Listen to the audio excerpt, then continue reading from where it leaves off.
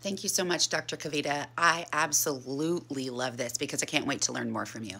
So Dr. Kavita posted this underneath a video I made on serum prolactin levels, right? So we have a lot of people just without a lot of knowledge checking prolactin levels.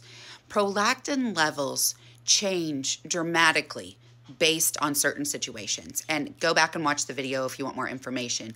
But Dr. Kavita, whom I follow, whom I listen to, and who I have learned a lot from, is stating that this is very, very important to understand that it's not for general practice.